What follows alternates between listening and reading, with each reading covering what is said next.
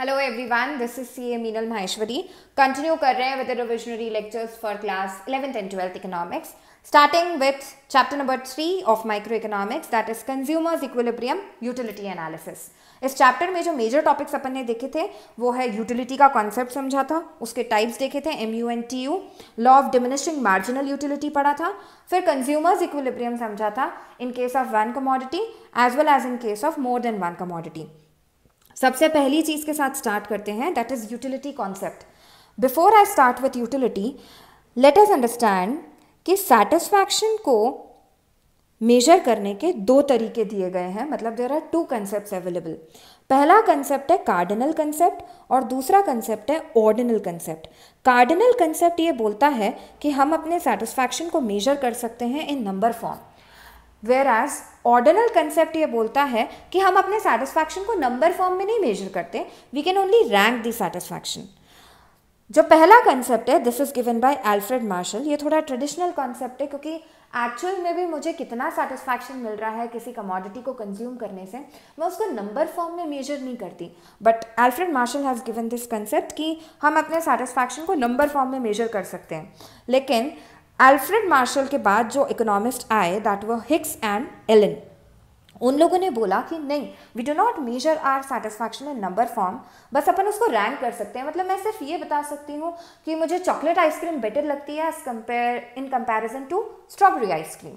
मैं ये नहीं बोल सकती कि मुझे 10 यूटिल का सेटिस्फैक्शन मिलेगा, मुझे 8 यूटिल का सेटिस्फैक्शन मिलेगा। No, I do not measure it in number form कि कितना सेटिस्फैक्शन मुझे मिला है।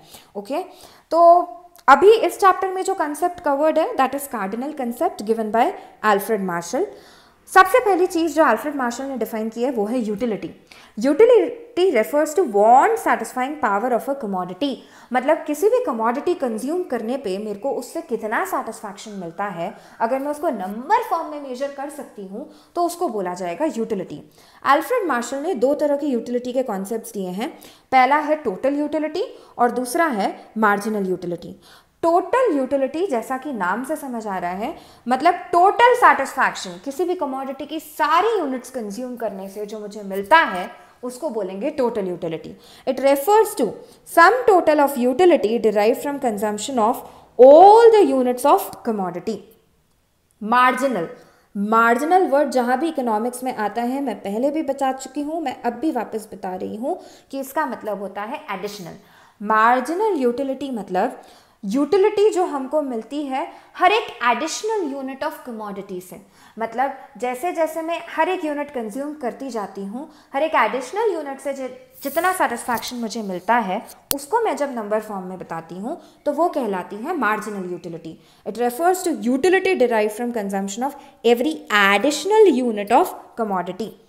TU का फॉर्मूला होता है समेशन ऑफ MU, मतलब हर एक यूनिट से जितना सेटिस्फैक्शन मिला उसको एडअप करूंगी तो मुझे टोटल यूटिलिटी मिलेगी। और MU का फॉर्मूला होता है TUN माइनस TUN माइनस 1, या फिर change in TU upon change in X, या फिर चेंज इन Q। इसको चेंज इन Q पॉपुलरली बोला जाता है, मतलब number of units, Q means number of units. ये कॉन्सेप्ट अपन समझ लेंगे with the help of numerical example. अभी अपन स्टार्ट करते हैं with a very important law given by Alfred Marshall. Alfred Marshall ने बोला था law of diminishing marginal utility, मतलब जैसे जैसे हम किसी कमोडिटी का कंजम्पशन बढ़ाते जाते हैं उससे मिलने वाला सेटिस्फैक्शन, हर एक एडिशनल यूनिट से मिलने वाला सेटिस्फैक्शन कम होते जाता है। ये है ये लॉ, मतलब डिमिनिशिंग मार्जिनल यूटिलिटी का law. It refers to as one goes on increasing the consumption of a standard unit of a commodity, the utility derived from every additional unit goes on diminishing. Every additional unit मतलब MU की बात कर रहे हैं, ठीक है।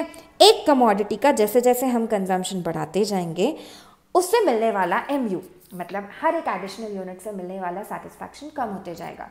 I'll give you an example. अगर मुझे बहुत ज़्यादा प्यास लग रही है और मैं एक ग्लास ऑफ वाटर पीती हूँ तो मुझे पहले ग्लास ऑफ वाटर से जितना सेटिस्फैक्शन मिला है उससे कम सेटिस्फैक्शन मिलेगा from second glass of water, और उससे कम सेटिस्फैक्शन मिलेगा from third glass of water, and finally शायद हो सकता है फोर्थ ग्लास ऑफ वाटर से मेरा सेटिस्फैक्शन नेगेटिव भी हो जाए। मतलब ये लॉ केवल तब अप्लाई होगा जब मेरा कंजम्पशन लगातार चल रहा है. There should be no time gap between 2 units of water. 2 glass of water के बीच में टाइम गैप नहीं होना चाहिए. मैं लगातार एक के बाद एक ग्लास ऑफ वाटर लेती जा रही हूँ. दूसरी important cheese, units should be homogeneous, बिल्कुल एक जैसी. अगर पहला ग्लास मैंने वाटर का लिया है तो दूसरा ग्लास भी मुझे वाटर का ही लेना है. तीसरा भी it should be of water, not of orange juice और मैंगो जूस. ठीक है, मतलब लगातार अगर सेम काइंड ऑफ यूनिट का कंजम्पशन करोगे तब यूटिलिटी कम होते जाएगी. तीसरी important cheese, it should be of a standard unit. यानी कि अगर पानी की बात करें तो it should be a glass of water, not a spoon of water. अगर चाय की बात करें तो it should be a cup of T, not a spoon of T. ठीक है, it should be a standard quantity. चौथा इंपॉर्टेंट अजम्पशन इस लॉ का है, ये कार्डिनल अप्रोच है जो हम बहुत पहले भी ले चुके हैं. और लास्ट, रैशनल कंज्यूमर है. मतलब हम अपने कंज्यूमर को रैशनल या लॉजिकल अज्यूम कर रहे हैं जो अपने सेटिस्फैक्शन को मैक्सिमाइज करना चाहता है. ये सारे असम्पशंस अगर फिट होंगे तभी ये लॉ अप्लाई हो पाएगा. इसी लॉ के दूसरे नाम भी हैं फंडामेंटल लॉ ऑफ सेटिस्फैक्शन और fundamental psychological law. Understanding it with the help of a numerical example. अब इस एग्जाम्पल में एज यू कैन सी, जैसे जैसे यूनिट्स बढ़ती जा रही हैं वैसे वैसे मार्जिनल यूटिलिटी, मतलब हर एक यूनिट से डिराइव होने वाला सेटिस्फैक्शन कम होते जा रहा है. अगर मैं देखूं, पहले यूनिट से मेरे को कितना सेटिस्फैक्शन मिला, 12 यूटिल्स का, तो मेरा टोटल सेटिस्फैक्शन भी पहले लेवल पे कितना होगा, 12. अगर दूसरे यूनिट पे देखूं तो मेरा MU आ रहा है 8, तो सेकेंड यूनिट कंबाइन करने के बाद मेरा टोटल सेटिस्फैक्शन हो जाएगा 12 + 8, दैट इज 20 यूटिल्स. तीसरी यूनिट, तीसरे ग्लास ऑफ वाटर से मुझे सेटिस्फैक्शन मिला है 4 यूटिल्स, तो मेरा total satisfaction eight 3 glass of water would be 20 + 4, 24 utils. चौथे पे हो जाएगा 24 + 0, that is 24, and 24 - 4, that is 20. तो जैसे जैसे मैं मार्जिनल यूटिलिटी को ऐड करती जाऊंगी मुझे टोटल यूटिलिटी मिलती जाएगी. ठीक है, सिमिलरली रिवर्स कैलकुलेशन भी हो सकता है कि टोटल यूटिलिटी से अगर मुझे निकालना है मार्जिनल यूटिलिटी, तो फॉर्मूला जैसा कि अपन ने सीखा था TUN - TUN - 1, मतलब उस लेवल के TU से मुझे पिछले लेवल के TU को माइनस करना पड़ेगा. पहले लेवल से मेरे को अगर 100 यूटिल का सेटिस्फैक्शन मिल रहा है तो 100 माइनस इसके पहले ऑफकोर्स 0 होगा. पहले लेवल से मार्जिनल यूटिलिटी भी कितनी होगी, 100.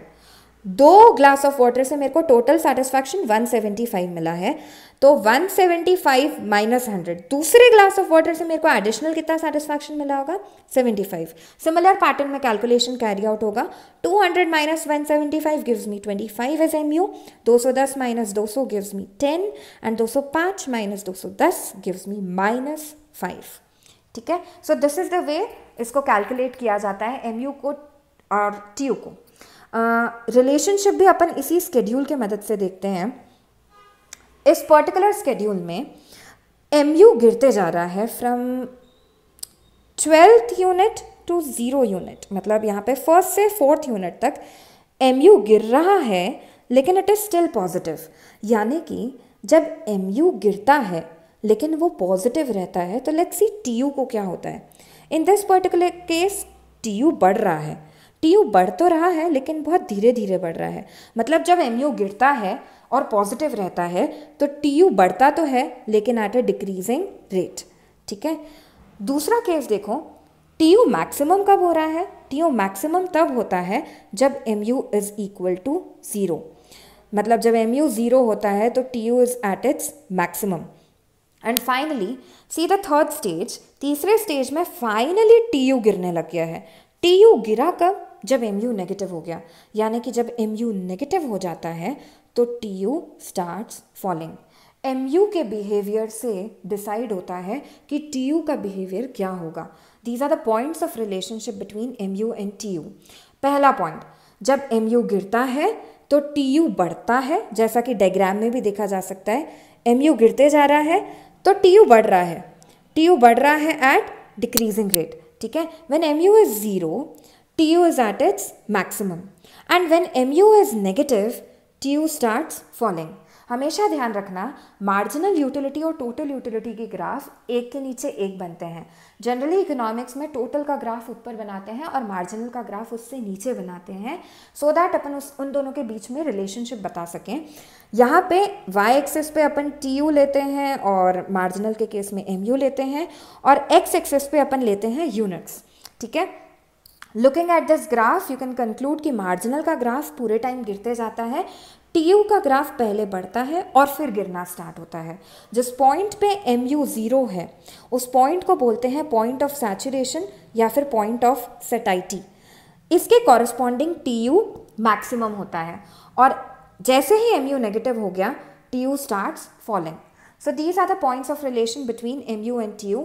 Repeat again, when MU falls but remains positive, TU increases but at a decreasing rate. When MU is 0, TU is at its maximum, and when MU is negative, TU starts falling.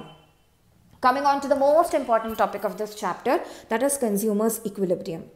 Economics में हमेशा ध्यान रखना, क्योंकि consumer को rational consumer मानते हैं, producer को rational producer मानते हैं, तो अल्टीमेटली एक कंज्यूमर क्या चाहेगा? He would like to maximise satisfaction. एक प्रोड्यूसर क्या चाहेगा? वो अपना प्रॉफिट मैक्सिमाइज करना चाहेगा। तो कंज्यूमर्स इक्विलिब्रियम कब अचीव होगा? जब एक कंज्यूमर अपना सेटिस्फैक्शन मैक्सिमाइज करे।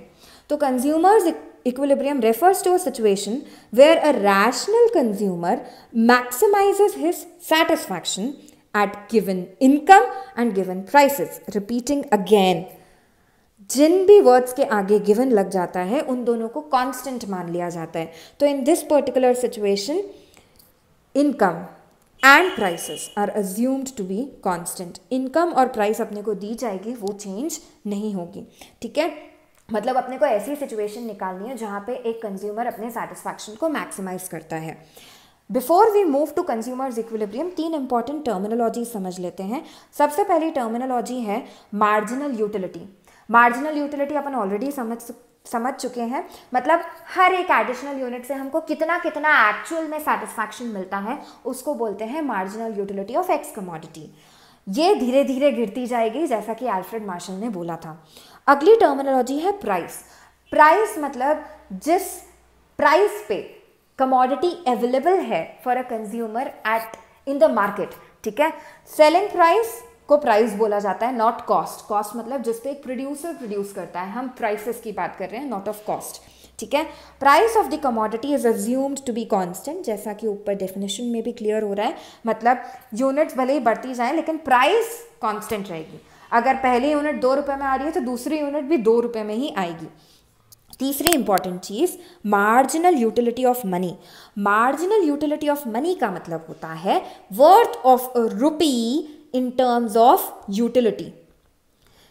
1 रुपये खर्च करने पे मैं कितने सेटिस्फैक्शन की उम्मीद करती हूं, उसको बोलते हैं marginal utility of money. Understand the difference. Marginal utility का मतलब होता है एक्चुअल में कितना सेटिस्फैक्शन मिला, और मार्जिनल यूटिलिटी ऑफ मनी का मतलब होता है हम कितने सेटिस्फैक्शन की उम्मीद कर रहे थे 1 रुपये खर्च करने पे। ठीक है, okay. Marginal utility of money भी हम कांस्टेंट अज्यूम करेंगे। तो 2 चीजें कांस्टेंट है, प्राइस और marginal utility of money. Okay, now starting with consumers equilibrium का कैलकुलेशन कैसे होगा। इक्विलिब्रियम का इक्वेशन होता है MUX upon MUM equals to PX। जब ये सिचुएशन होगी तब हम होंगे in the situation of equilibrium. इसका ये मतलब है MUX मतलब मेरे को एक्चुअल में जितना सेटिस्फैक्शन मिला डिवाइडेड मैं जितने सेटिस्फैक्शन की उम्मीद कर रही थी। मतलब मेरे को सबसे पहले निकालना पड़ेगा कि मैं मार्जिनल यूटिलिटी ऑफ मनी कितना चाह रही थी, मतलब मैं कितने रुपए खर्च करना चाहती थी। ये वाली सिचुएशन को बोलते हैं MUM, मतलब मार्जिनल यूटिलिटी ऑफ मनी। मैं कितने रुपए खर्च करना चाहती थी और एक्चुअल में मैंने जितना खर्च किया है, वो दोनों जब बराबर होते हैं तो I am in the situation of equilibrium. Now we can understand it with the help of an example. यहाँ पे I have taken a schedule जहाँ पे MUX कम होते जा रहा है। पहली यूनिट से मुझे 20 यूटिल का सेटिस्फैक्शन मिला, फिर 16, फिर 8, फिर 4। ठीक है, MUM और प्राइस, जैसा कि मैंने पहले भी बोला था, ये दोनों कांस्टेंट होती हैं।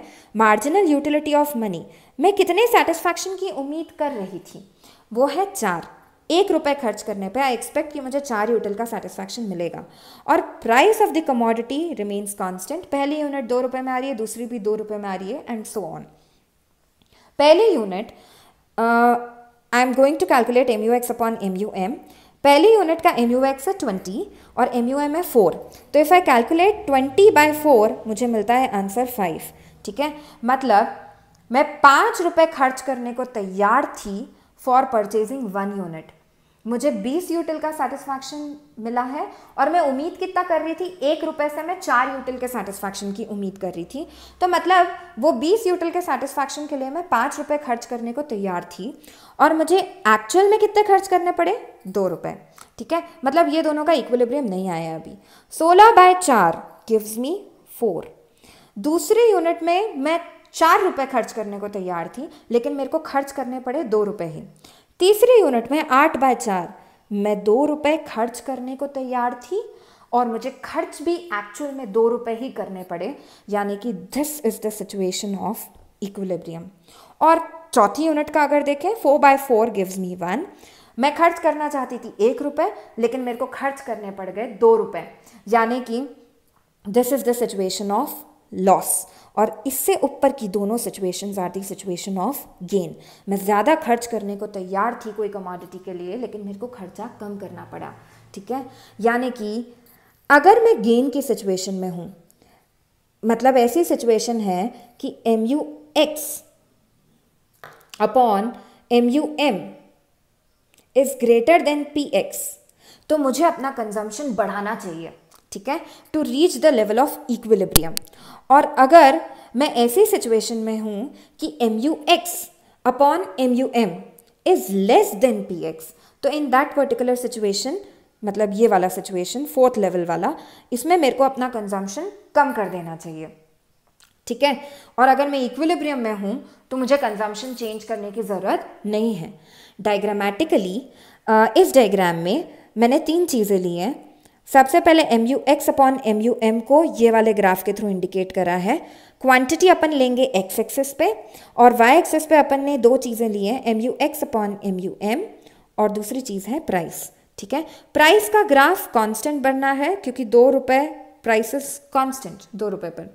ठीक है, और मार्जिनल यूटिलिटी और इन टर्म्स ऑफ मनी, ये उसका ग्राफ है, ये बन रहा है डाउनवर्ड स्लोपिंग, क्योंकि ये कम होती जा रही है, 5, 4, 2, 1।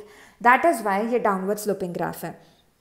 ये पूरा एरिया बताता है कि मैं कितना खर्च करना चाहती थी। ठीक है, और प्राइस के नीचे का पूरा एरिया बताता है कि एक्चुअल में मुझे कितना खर्च करना पड़ा। तो ये जो पर्टिकुलर एरिया है, this shows me the situation of gain. ठीक है, this shows me consumer surplus. So this is the way consumers equilibrium is calculated. जिस लेवल पे MUX upon MUM equals to PX, वो सिचुएशन होती है equilibrium की। Finally moving towards the last topic of the chapter, that is consumers equilibrium in case of 2 commodities. 2 commodities के case में equilibrium तब achieve होता है जब MUX upon PX equals to MUY upon PY। मतलब second commodity I am assuming to be good Y, तो ये दोनों जब बराबर हो जाएंगे और MUM क्योंकि कांस्टेंट है, तो ये दोनों का equilibrium is equal to MUM, वो होगी situation of equilibrium. In this particular diagram, ये पॉइंट जहाँ पे MUX अपॉन PX और MUY अपॉन PY इंटरसेक्ट कर रहे हैं, this is the point of equilibrium. इतने यूनिट्स कंज्यूम होने चाहिए। नाउ अगर ऐसा कुछ सिचुएशन है कि MUX upon PX is greater than MUY upon PY, मतलब इस केस में अपने को X कमोडिटी से ज़्यादा सेटिस्फैक्शन मिल रहा है in comparison to Y commodity, तो अगर पूछा जाए अगर ऐसा सिचुएशन है तो इक्विलिब्रियम पे कैसे आ सकते हैं? इक्विलिब्रियम पे आना है तो you should increase the consumption of good X। और अगर रिवर्स पूछ लिया जाए कि MUX upon PX is less than MUY upon PY, तो ऐसे सिचुएशन में इक्विलिब्रियम में कैसे आएंगे? We should increase the consumption of commodity Y। ठीक है, this is it with this chapter. For any kind of queries you can contact me on my Gmail ID or you can post your query in the comment section Thank you for watching the video.